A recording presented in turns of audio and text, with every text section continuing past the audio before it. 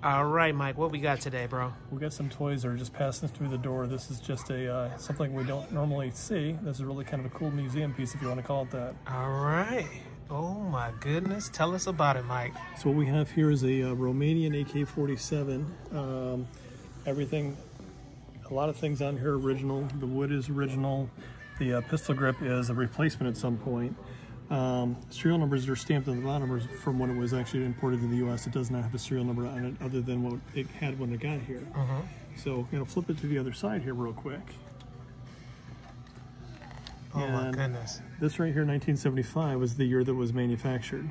Wow. So this is not something we see all the time, so I figured that kind of share it with everybody. This is a piece of artwork, my friend. Yeah, nice. Pretty gun, very pretty gun. How much you think something like this will run? I'm gonna guess the gun itself is probably $900 only because they saw the receipt. Well, we appreciate you sharing this with us. I'm pretty sure people on YouTube are gonna love this one. Yeah, this is a cool piece. All right, man.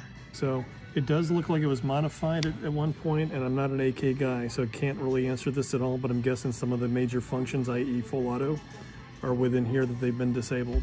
Nice. So. All right, man. Thank you for sharing that with us. You betcha. All right.